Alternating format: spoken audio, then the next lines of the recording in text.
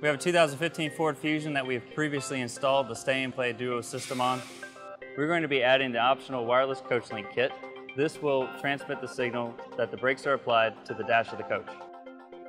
The CoachLink kit is very simple. It includes the receiver, the wireless transmitter, the installation kit, and the installation instructions. The Stay and Play Duo system includes an LED indicator that can be located in the towed vehicle and viewed from the camera of the motorhome. By adding the CoachLink kit, we can get the signal to the dash of the motorhome without any wires. To start the installation, we're going to locate the cold side of the brake switch, which you may have already done when installing the Stay and Play system. We're going to splice into the connection that we previously made for the LED. Next, we'll locate the switched ground wire on the G-force controller. This is the black wire. Connect the white wire on the CoachLink to the black wire on the GFC.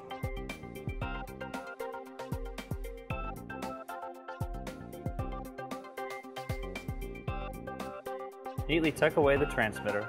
You can use the provided Velcro or cable ties to do this. Plug the receiver into the dash of the coach. To test the CoachLink, go ahead and turn the G-force controller on and pull the breakaway pin from the front of the car. Now go back up to the front of the coach and visually verify that the CoachLink is receiving the brake signal.